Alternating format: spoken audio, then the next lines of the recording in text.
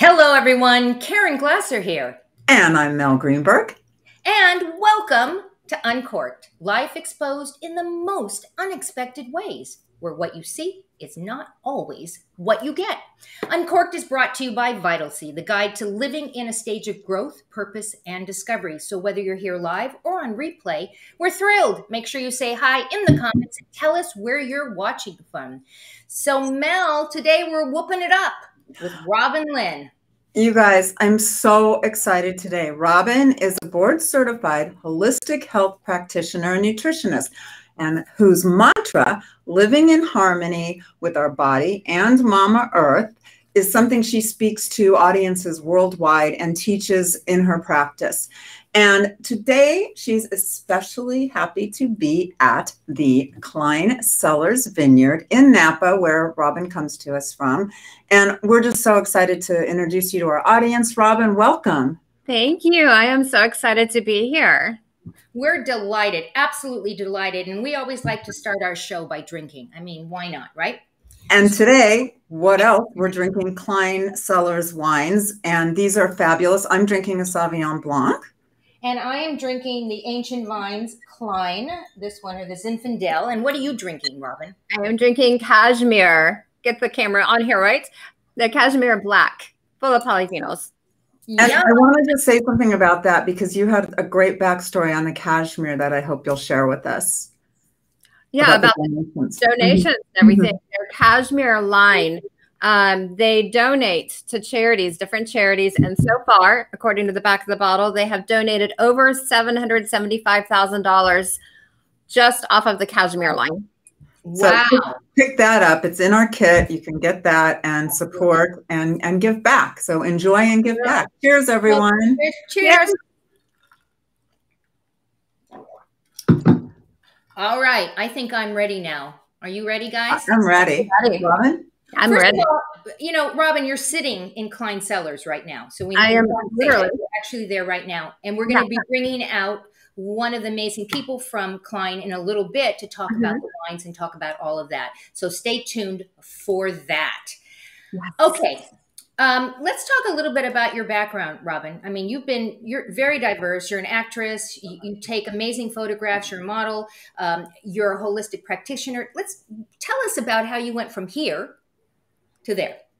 Oh my goodness. Okay. Well, you know, it's a very, very long story, but I'll try to compact it a little bit. I actually started in nutrition back in the 90s, and it kind of developed with a couple of friends, as well as my mother being diagnosed with cancer. And that just led me down, you know, the bunny trail of researching what can I do, what can I find? And everything I kept finding just kept coming back to food. And as I'm doing that, I'm not even like practicing at this point, but I have people coming to me left and right. I have people coming and asking me while I come speak, people asking for programs. And I'm just like, okay, I guess, you know, the universe is trying to tell me something here, and I need to go back to school and figure this out, because I went to school for fashion. I don't know about you guys if you went to school for something other than what you're doing now. Right. But yeah, I went to school for fashion, and now I'm doing nutrition. I had a wellness center in North Carolina for a couple of years, and because of a very stressful time period, I decided to move back to Florida, pursue some other passions, which is what led me into acting and producing. And this last year, honestly, with so many of my friends falling ill to this virus, and, you know, I had suggestions about, you know, nutrients, things that they could do just to arm their immune system. And, you know, they're all looking at me like, you're an actor. Why should I listen to you? And I'm like, no, you don't understand. So I decided, you know, the roots of my entire being, my passion, has always been nutrition, and I really needed to go back to that and tap into it. So went back to school this last year, got recertified, went after my board certification with holistic health practitioner, and here I am. I love that you took that extra step to move beyond just being, you know, an internet talking head who liked a topic and had done a fair amount of research into it and practice, but really, you know, armed yourself with the credentials and the study and the ability to really authentically teach people, and your passion drives it all. You can see it even when you're telling your story. It does. It does. And you know what? There are so many people out there with great information that, you know, that's all they've done is gone out there and dug for information. And it's amazing. And they are some amazing editorial people and researchers. And I don't want to, you know, down them in any way, shape, or form, but I want to actually reach out and be able to help a person figure things out in their own life. And, so, you know, yeah, you've got to go and take some classes for that. And I remember watching you studying in the middle of the summer, and you're busy doing your thing. You just recently moved to Napa, you know, about a year ago. Yeah. My stomping grounds. Yes. You like to say living in harmony with our body and with Mama Earth. Yes. How does that manifest itself? Oh my gosh. You know, Mama Earth is, I mean, I've always been passionate about nature. You know, I feed my soul by just being outside. Other than spiders and snakes, I could live outside, and, you know, a good shower here and there. But, you know, it's just something that really feeds you. And every single part of nature does feed us. There's an energy that actually scientifically proven, there's that energy, that pulse that goes through nature, and nature feeds our bodies. Our bodies need it. So it's very much a part of everything that I do. And I think that we have to live in that harmony, give back, as well as, you know, receive. Totally understand that. You know, I'm sure people are wondering why we called this whooping it up, right? I mean, yeah, there's actually a method to our madness, always.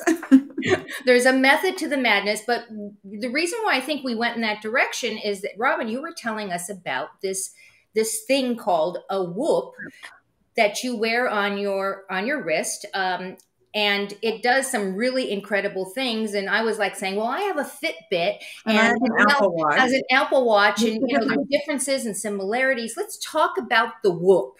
Okay. And interestingly enough, and they just released their next version, their new version yesterday, just dropped. And I don't know all of the new specifics, but it looks even more amazing. I've got mine reserved, but yeah, so the Whoop it's another tracker. It's a health tracker, not just a fitness tracker, but a health tracker. And it helps to track your recovery, your rest, as well as your heart rate variable, your resting heart rate, your active heart rate. Then some of the new things coming is it's tracking your oxygen levels, your body temperature. Just amazing things. And, you know, heart rate variable, people may be hearing things about that right now because it's becoming a little bit more trendy as we're learning more about it. That's really looking at our nervous system and how our nervous system is coming into play in our lives, because, you know, most of us know we have parasympathetic and sympathetic. And these two guys, it's like this juggling going on in our bodies at all times. And we don't want either one of them to be too dominant. You know, the parasympathetic is the one that helps you kind of get into that relaxation mode, kind of like deal with life on a regular basis, as well as help us sleep. The sympathetic is the one that like makes you alert. It's the fight or flight. It works with cortisol. It keeps you, you know, sometimes when you lay down at night, your brain just goes into like this, you're in your sympathetic state of mind. So you don't want that. So what the HRV does is when your HRV numbers drop, it's telling you that you're a little bit too much into the sympathetic and your body's having a hard time restoring itself. And that can come from stress. It can come from eating bad food. It can come from fighting an illness. Many different things can affect it. And if I can share, I stopped drinking wine a long time ago because it always gave me headaches. And I figured it was the tannins or it's the sulfites, whatever it might be. And I didn't really know. And when I moved to Napa, I decided to try some organic farming because I've been an organic girl since there was an organic. I noticed with the organic farming, not necessarily organic wines, but the organic farming, I was not having any issues. And then I started looking at biodynamic and learning more and more about biodynamic and its relationship with the earth. And in my opinion, biodynamic is, you know, a step above organic, because organic can still be one crop in a field. You know, we call it a monocrop. You're still doing things. You're not really benefiting too much. You're just not using pesticides. So with biodynamic, I've noticed that when I drink a biodynamic wine, that my HRV, my heart rate variable, increases, which is the good thing. We want that number to get higher. And when I drink a wine that is not, it nosedives. My body is having to fight the stress that is causing inside of my body. And I love that. That's not scientific, y'all. That is what happens with me personally. Right. So can I ask you a question? Does that keep time? Does it serve as a watch? No. No. Does it do the laundry? I want to know if it does the laundry. It seems to do laundry. I will pay. It does pour your wine. Whatever the price is. So I find that really fascinating that the watch can actually, not the watch, the Whoop can actually monitor the levels, which tells you need to go either have the right kind of wine, which is, you know, why we're at Cline today. I think that's fascinating. Now my Fitbit, Robyn, I don't know if you know this, my Fitbit does do resting. It tells me all that stuff when I'm sleeping, how many hours but it doesn't do the HRs, whatever you call that. Heart rate variable. And your watch, your device, Mel, what is my Apple? This is the latest incarnation, and I know it has I do the heart rate. I honestly don't know if it does the HRV. I can't speak to that, but that's fascinating because I have historically and genetically an extremely low heart rate and low blood pressure, and I don't worry about it, but I do watch it. Right. And it's fascinating. So I know that that's there, but I'm curious to know if it's capable of that. And if not, I would be compelled to get that. And you could probably just sort of wear it as arm candy. You can. And actually the new versions, I'm not trying to do a plug for them. I don't represent Whoop in any way, shape, or form. But the new version actually has it so you can take this out, and then they have clothing that's wearable. So you can wear it like in your tank top or your cool. Pants and things like that. 24/7? Do what? Do you wear it 24/7? You can. Yes, they are even waterproof up to 1 or 2 meters. I wear it in my float therapy, so I can actually see what my heart rate is doing during float therapy. Is it a purchase or a subscription? How do you get it? It's a subscription. You have it in the kit. Actually, you get the Whoop. If I can remember something, I think you get the Whoop or it's like $39, and then a band is for free. And then from there, the subscription is you can either do monthly or you get a discount for paying for a year up front.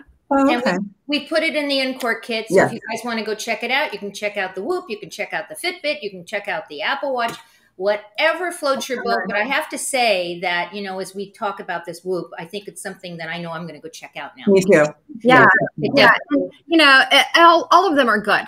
All of them are good. It's great to have an idea of what your body is doing and watching what your resting heart rate is, because if your resting heart rate elevates suddenly, that's another sign that your body is stressed out. And you need to kind of look back to the day, you know, the 24 hours before that and say, okay, what happened yesterday? Right. And again, it could be a food. It could be an argument. It could be just stress that you're carrying with you into the night. Topic, the dog, anything. The dog. Oh, yes. Well, I really wanted to speak to the biodynamic, because there are many companies out there, and it's good. We're making changes, and they're really starting to recognize the need for healthier wines. And there are a lot out there that you know, they're health wines, and I've tried them, and I noticed such a distinct difference in this. But part of it, to be completely fair, is that like coffee, I like the experience, the scent, the aroma that permeates the process of making it. And I feel that way about wine. So just getting a wine that's healthy, it's like it might be, but it's just kind of on the average, the taste scale. And we have I shared with Caren earlier for Rosh Hashanah, I opened the Ancient Vines Year Zinfandel from Cline, and our family overwhelmingly just obsessed now, but there was a really unique taste and experience with it, and it was just not as overwhelming, and it was just really clear. And I'm really at a loss for words, and I'm not a sommelier, but it was crisp, it was vibrant, and yet I got the depth that I like in Zins, and so I'm going to attribute that to highly drinkable. It was highly drinkable. Highly drinkable. Yeah. I like that term. Beautiful. Yeah,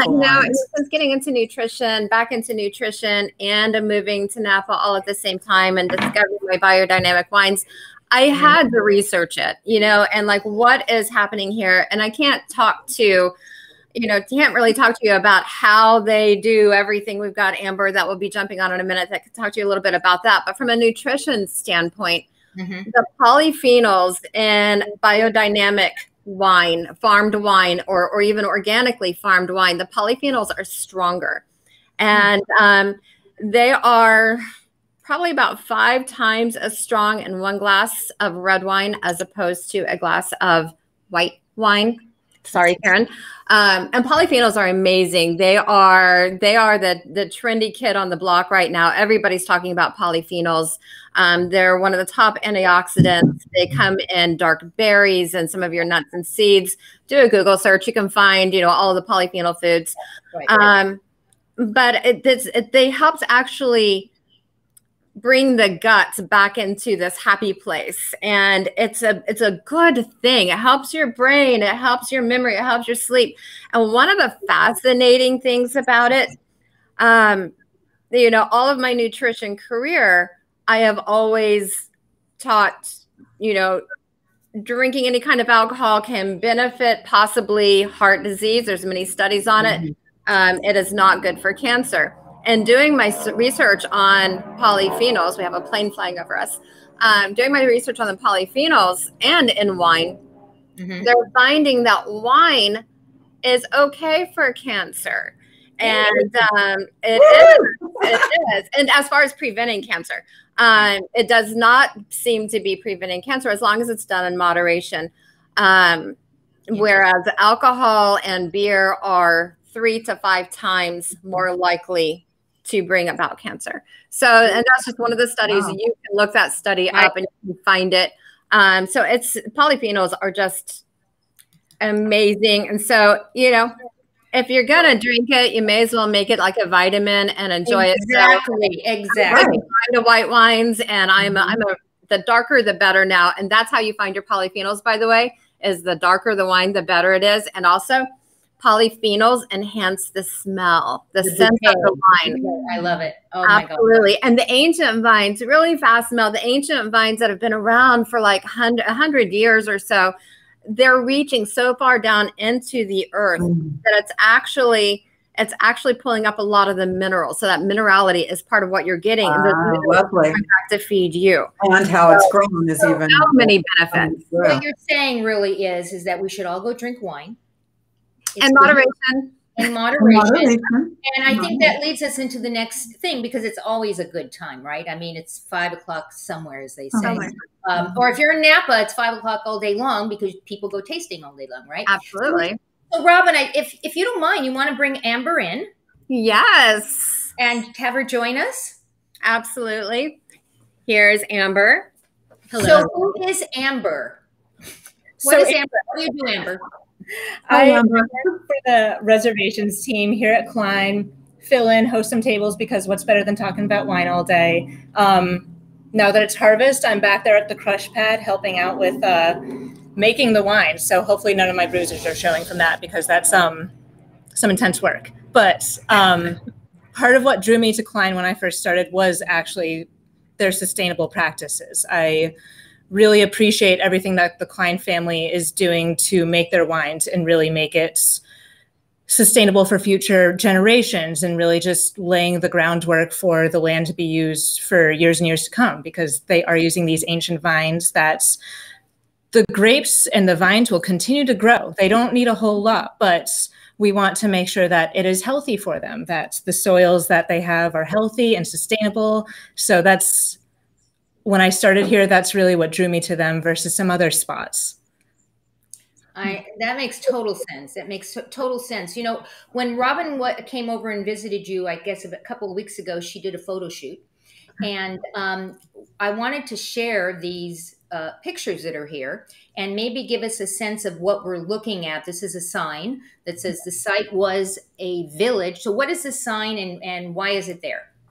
We're actually very close to where that sign is too. So the idea is that where Cline was originally, first it was a Miwok native area. It's where they wintered because it was really close to bodies of water, easy trails. And then as the missionaries were coming up, this is obviously very valuable land. So it was the original last site of the last mission that's up in Sonoma.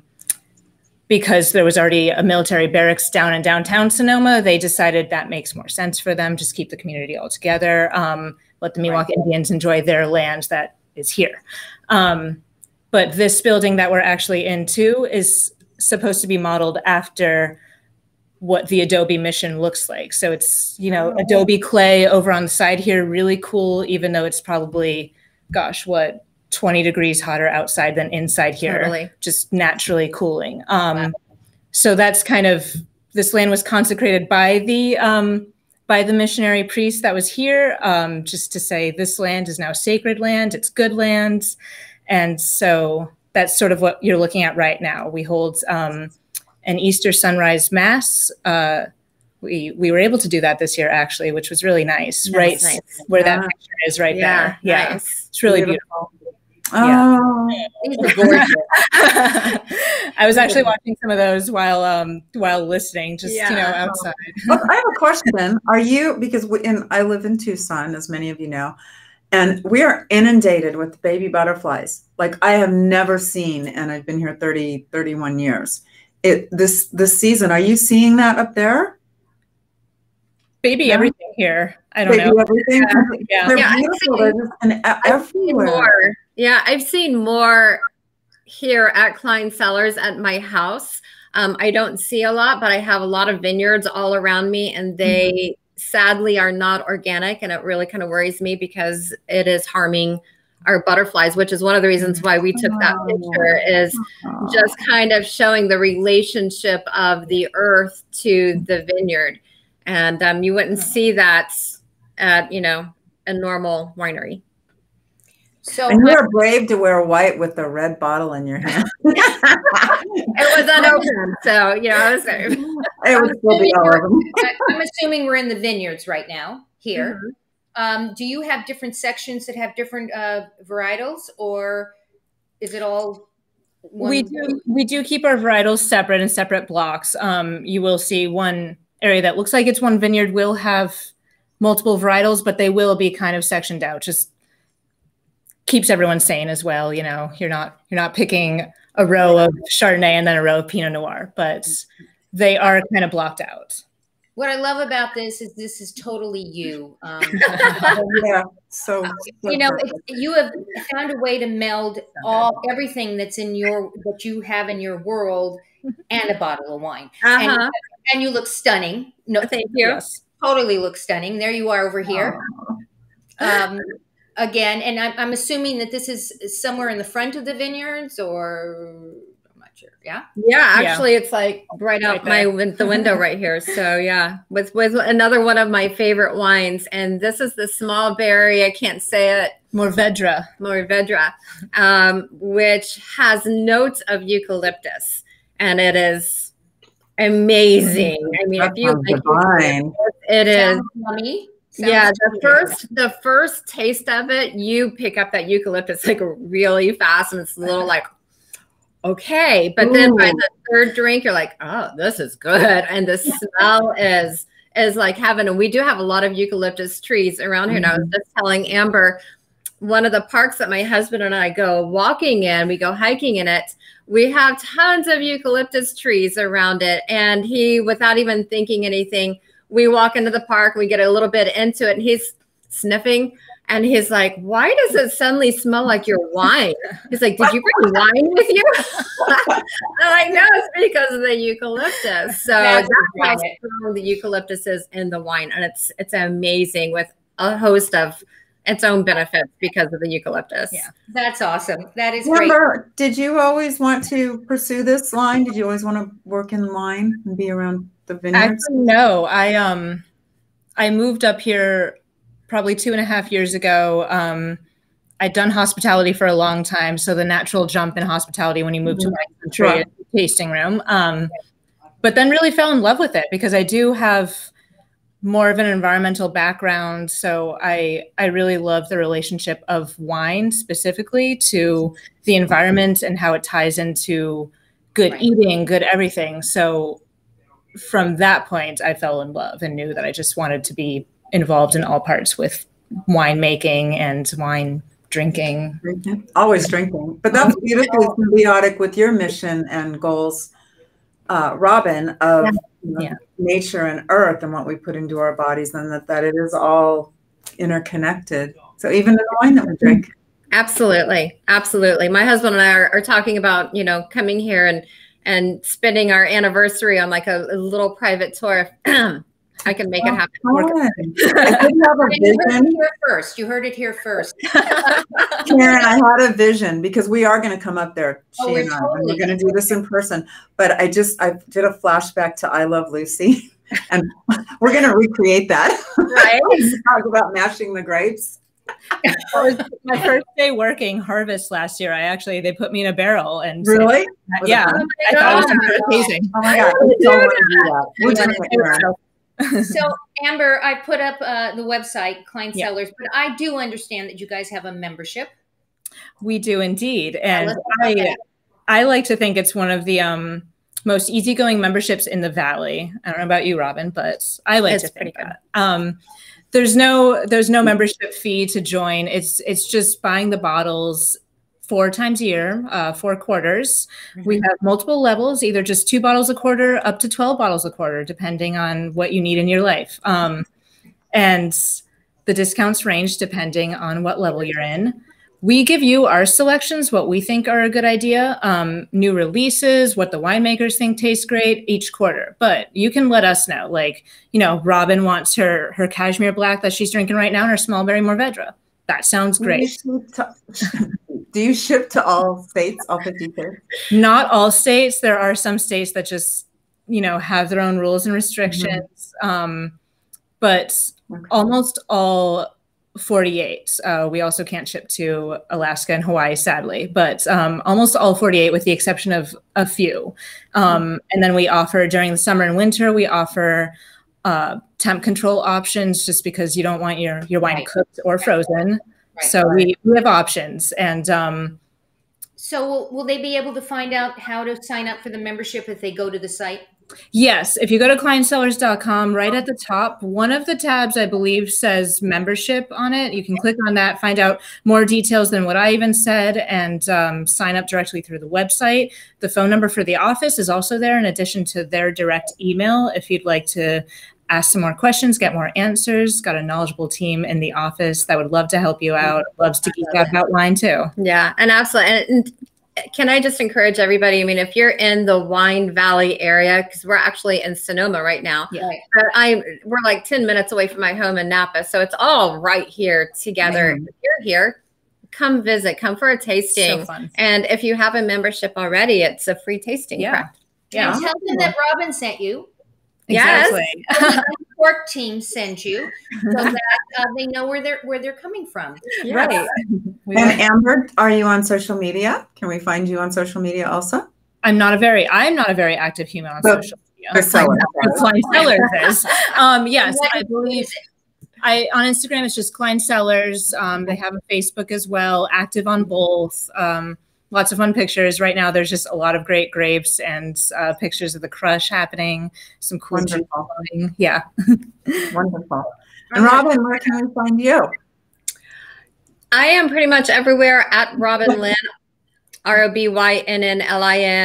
Instagram is my jam. That's where I spend most of my time. Where my website is beageless.life. I love Be Ageless. That's beautiful. I love it too. I love it too. And we have a special announcement that we want to make about Robynn. Robynn is launching a brand new show, a new podcast that it's actually a video podcast that she's launching, and it's called Becoming Ageless. Becoming Ageless. And we're very, very excited. It will be on the Vital C Network, brought to you by Vital C. So we're very excited. It's coming soon. So look for it, because it will definitely be there. So I cannot believe how fast we've I know.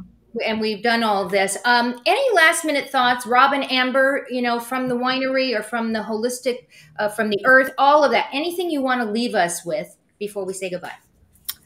For me, I just want to really try to stress a point of, we need to protect Mama Earth. She feeds us, she nurtures us, and she provides so much goodness for us. And you get things like this. So, do your parts and get outside and enjoy her. Get your feet, go barefoot and get in that dirt and really do some grounding. There's many studies and benefits on grounding. You can Google that too. And you would be amazed at how good you start feeling. Well, we're coming. We're coming up to Napa. We are. Absolutely. We're going to have some taste over at Cline Vineyards. Come on up. And eat some amazing food in Napa, because we all know that it's a foodie heaven up there. Totally foodie heaven. Any last minute thoughts, Mel? This was amazing. And, our show is Uncorked, and to be able to kind of unravel these nuances of why this wine is good and why it's important to farm the way that you do, and that to produce the products that you do has been a real gift. Thank you so much for sharing it with us. Yes, thank you. And we want to thank our viewers. We know that you have a choice as to where you spend your time and how you spend your time, and you chose to spend it with us today. Thank you for that. We so appreciate it. Cheers, everyone. Cheers. Yep, have a wonderful weekend. Have a wonderful week, and we will see you next time on the next episode of Uncorked. See you later, everyone. Bye-bye.